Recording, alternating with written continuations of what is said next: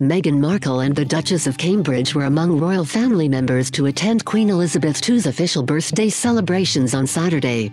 While members of the public lined the mall to see the spectacular Trooping the Colour parade, the royals gathered on Buckingham Palace's balcony to watch it from above. Little Prince Louis stole the show as he waved to royal fans during the spectacle. But aside from the young royal's adorable moment, some onlookers may have wondered why there was so much distance between rumored royal rivals Meghan and Kate.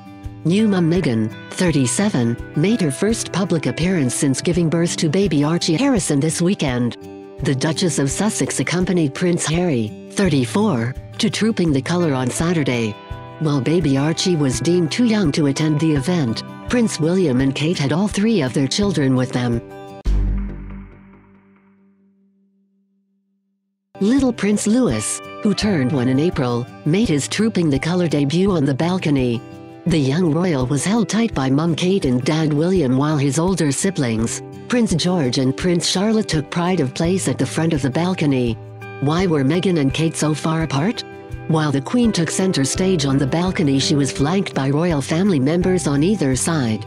Prince Charles and Camilla, Duchess of Cornwall, were on the Queen's right, followed by Prince William and Kate and their tots. Kate and her children stood towards the front of the balcony, with unbeatable views of the parade.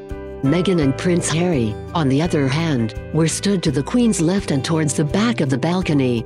The positioning of royals on the balcony is to do with Queen's wish to reinforce a pecking order, a royal expert revealed.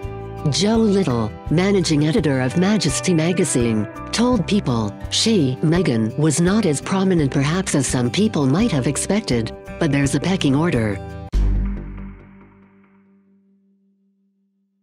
There was no slight intended, but William, being the older, more senior brother, would go out first with his wife. While Meghan and Harry's position at the back looks like a royal snub, it's more than likely they stood there so the children could have a good view at the front.